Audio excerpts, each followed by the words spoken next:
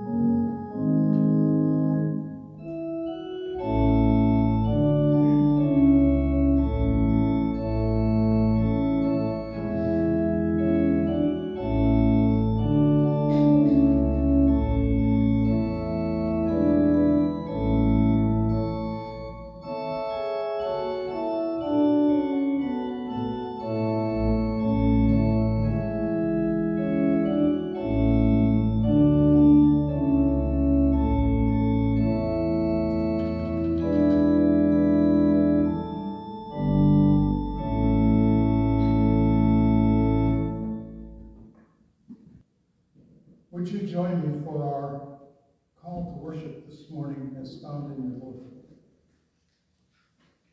The Lord is my shepherd, I will fear no darkness. We will love one another as Christ loves us. Christ the Good Shepherd has compassion for all. We will love one another as Christ loves us. Open our hearts to goodness and mercy today. We will love one another as Christ loves us. Love not merely in thought and word, but in truth and action. We will love one another as Christ loves us. And our next hymn is number 408 in the hymnal, The Gift of Love.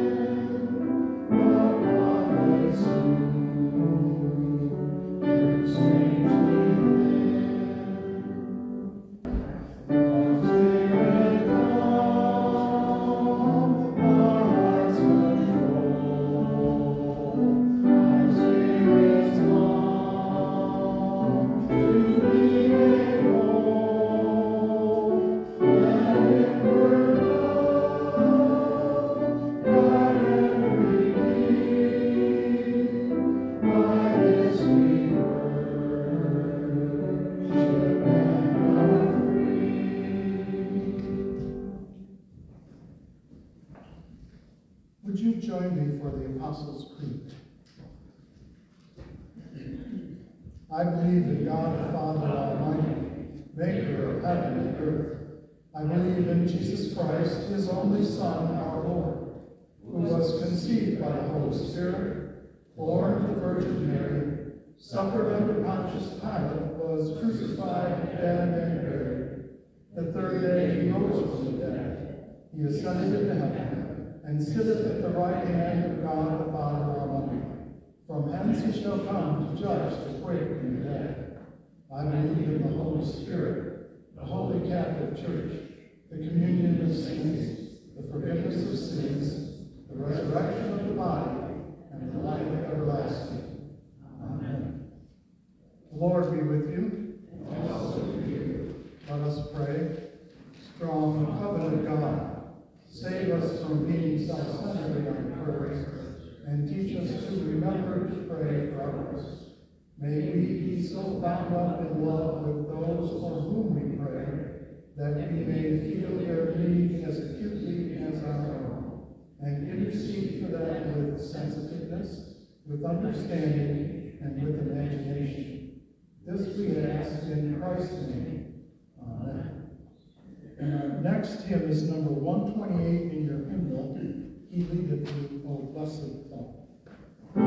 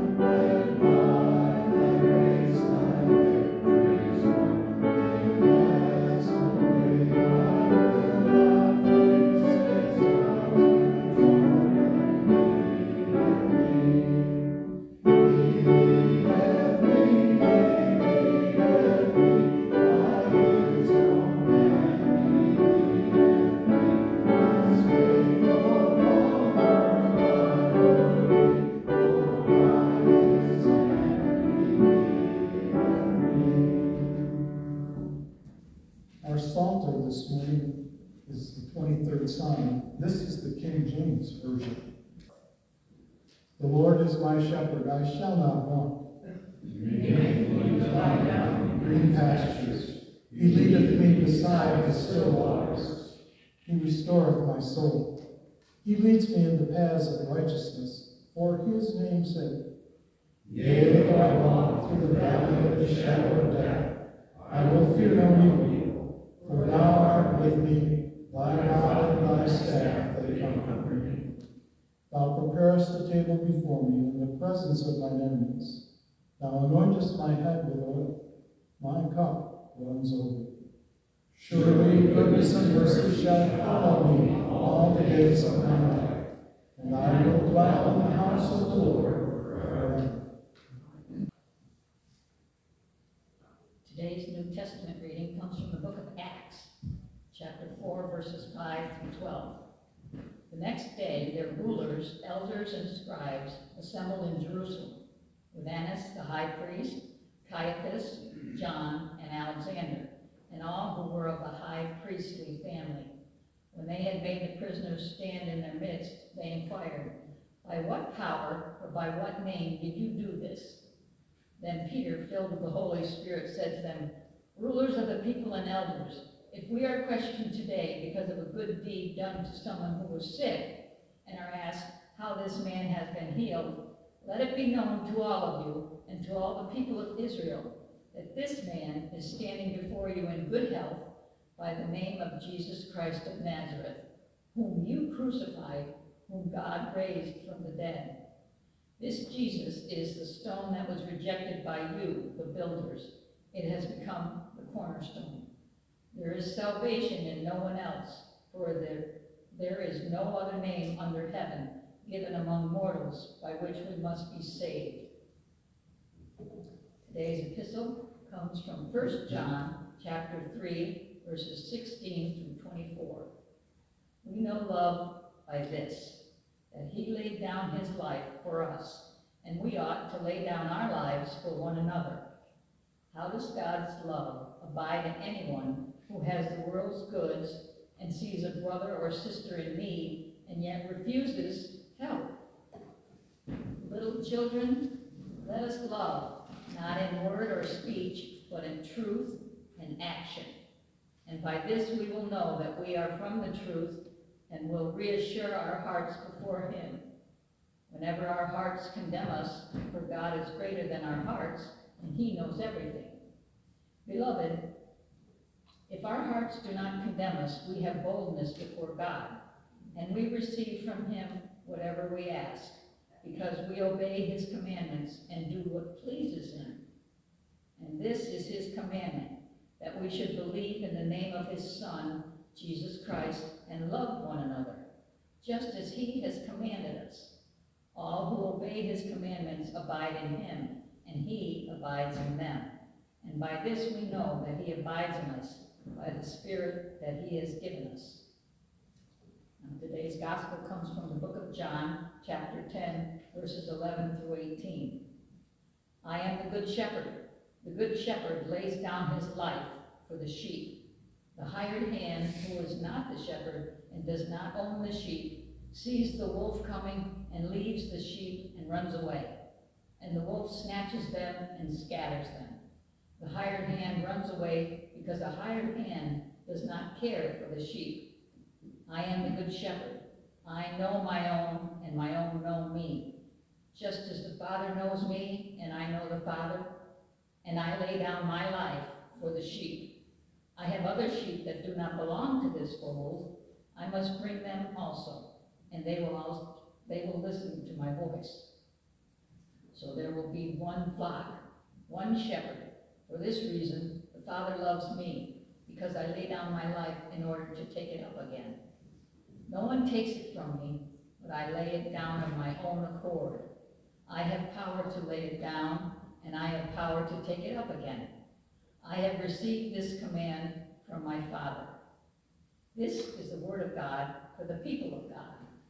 Thanks be to God.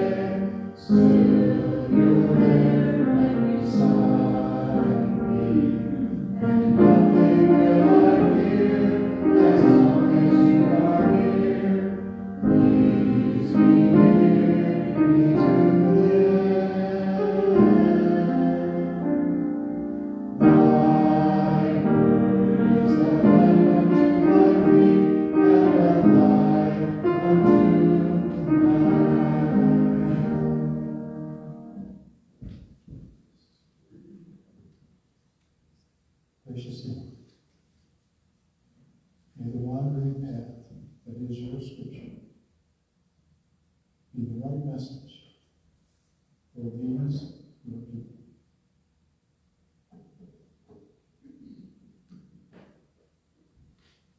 So when you talk to someone who is an experienced builder, one of the first things they want to talk about is that all sound buildings start with a solid foundation.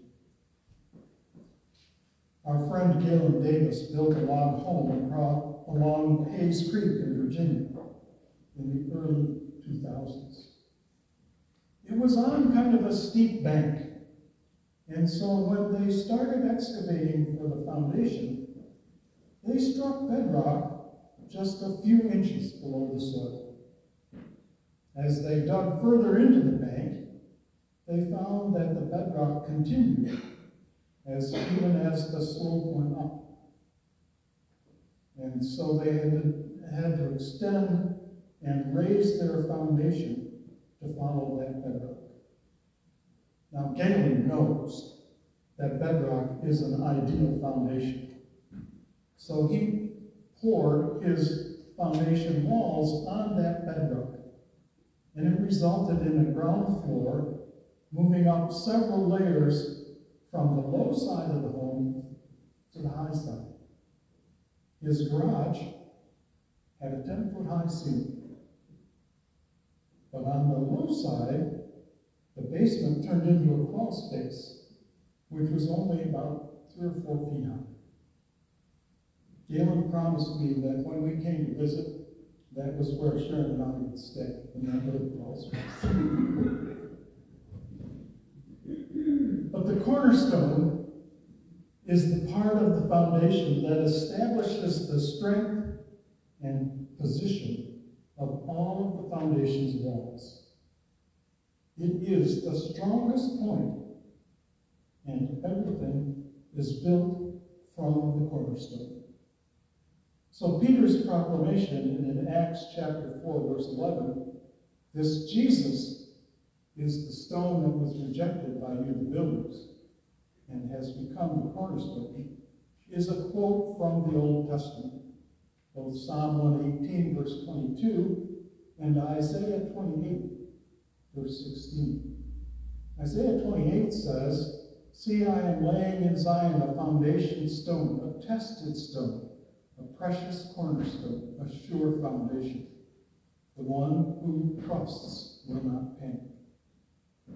Peter is using these Old Testament prophecies to explain to the elders and scribes in Jerusalem that Jesus Christ, the one they have rejected, is the cornerstone on which God will build his church. This is a bold statement as he proclaims to the leaders of the temple that Jesus, the promised Messiah, was with them, and they missed his presence. As much as I like the image of Jesus as a cornerstone, and it is a fundamental part of our faith, Jesus is the beginning point of our salvation, a gift that comes only from God. I also like that image of Jesus as the Good Shepherd, who goes hand in hand with the cornerstone image.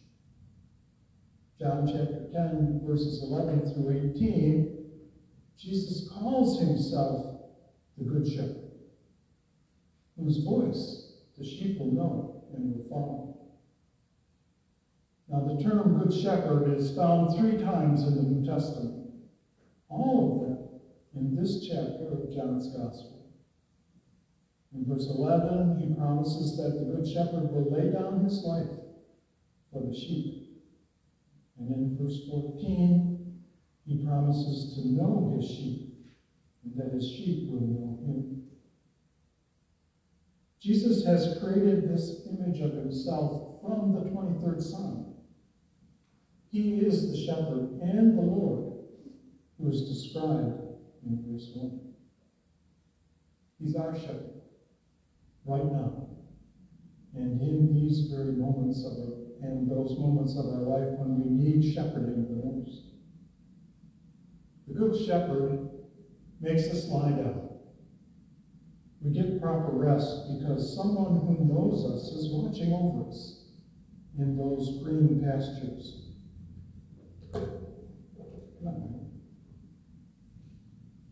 Proper rest in surroundings that lend themselves to comfort and allow us to relax, to be nourished, and to find our own way. The shepherd is our trusted guide. Beside still waters, where it's safe for us to drink. You see, sheep can't drink from a fast-flowing stream. They need water that's cooled up. The shepherd restores my soul. When we're down, the shepherd will lift us up. He guides us in right paths for his name's sake. The good shepherd will not leave us to fend for ourselves. Not because we're special, but because he is special. It is in the good shepherd's nature to care for the sheep in his flock. Jesus takes care of us here and now and forever. The good shepherd has taken care of us in the past, too, even though I walk through the darkest valleys. Not if we walk, or when we walk, but because we know there are dark valleys in our lives. He will be there and will walk with us through them. Even in those darkest valleys, we're not alone. The Good Shepherd is our companion. I will fear no evil, for you are with me. We're confident in the Good Shepherd because his rod and staff are comforting. The shepherd's rod has a gnarled club on the end of it, which he uses to defend the flock from marauders, both animal and human. But it also has a crook at the end of it to gently lift the sheep that have strayed from the path or fallen off a cliff, to bring them back to the flock and the shepherd's care. Because of the Good Shepherd's presence, we can look to the future with assurance. Surely goodness and love will follow me all the days of my life. God's goodness and love have been with us all along. We just don't need to worry about it being there as we move forward. And I will dwell in the house of the Lord forever. Our destiny is assured. Our present, our past, and our future are constants when we follow the voice of the Good Shepherd. So back to Peter and his proclamation that Jesus is the cornerstone on which faith begins. And in John's Gospel, the writer uses Jesus' words, Jesus' I am statements to affirm his love for his followers. It's the same kind of love of the Good Shepherd. Jesus' love continues to build on this cornerstone, our foundation of faith. And in 1 John 3:16-24, the author explains to the reader that Jesus' love for the sheep is what led to his sacrificial work on the cross. The Good Shepherd sacrifices everything for the sheep because he loves the sheep that much. And through this love, that foundation is expanded and made stronger because others within the flock will love like the Good Shepherd and become new shepherds in that flock. Loving like Jesus is how we will abide in his love, and he will abide in us. John Wesley considered 1 John 3:19 to be the foundation of all religion. We love because he first loved us. Wesley said it is the sum of all religion, making each of us a part of that foundation of Christian love that starts with Jesus. Loving like the Good Shepherd binds us together with all believers from the cornerstone and extending out to become the foundation of Christ's church throughout the world. 1 John 3:23 says, "And this is his commandment, that we should believe in the name of his Son, Jesus Christ, and love one another, just as he commanded us." Becoming part of the sure foundation of Jesus Christ is what we are told to do. And to do that, we have to love others, just like the Good Shepherd loved us. Jesus did all these things with Psalm 23 in mind. And he loves us that much. And we are commanded to love others with the same intensity. Amen. Would you join me then in our unison prayer? O God, our shepherd, our day, our lamb, in the resurrection of your Son, you have brought us into your pasture. Guide us to your clear streams, and tame the wolf at our gate, through Jesus Christ our Lord. Amen and amen. Would you continue with me in the attitude of prayer? Loving Good Shepherd, we bring before you this morning the families of Michael Jensen, the Syracuse police officer, and Michael Husick, the Onondaga sheriff, who were killed in the line of duty a week ago. We agonize over the loss of these first responders who gave their lives defending their community. Be with their families and friends and co-workers as they deal with the death of their father and brother and companion. We thank you for the cornerstone of faith that is Jesus Christ. Help us to become your bold acolytes, lighting the way of your truth for all to see. Help us to choose honorable paths through green pastures and still waters amidst the darkest valleys of our lives. For you are greater than all our fears, and you know how to bring us to this deep place of peace. We would ask your guidance and comfort for those we have included in our prayer list this morning. Comfort those who mourn. Heal and strengthen the sick and those who have lost their way in life. And give strength and encouragement to their caregivers as they deal with those with whom they are charged, so that all may know the strength and comfort of the shepherd's hook. We pause now for a few moments of silent prayer to bring our personal petitions directly to God's ears.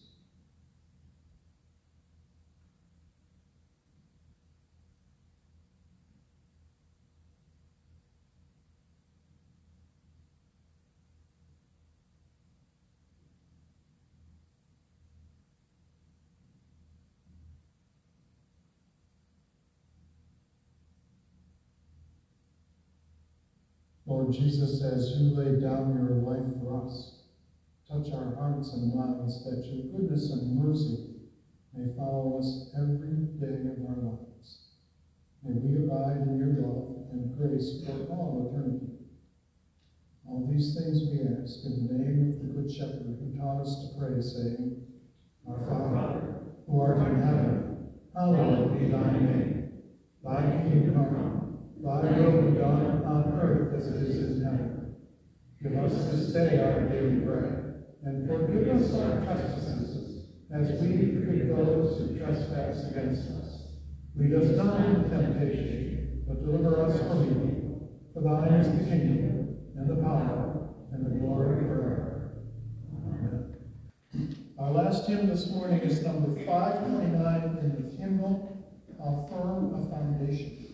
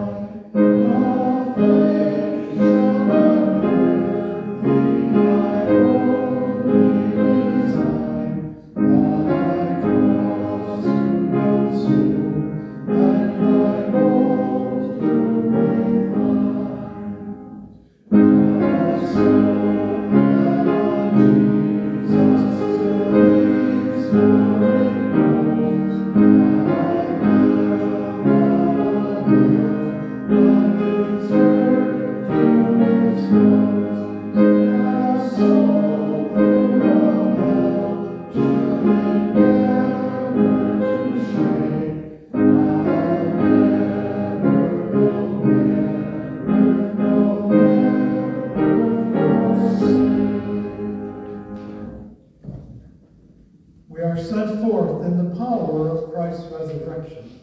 Hallelujah.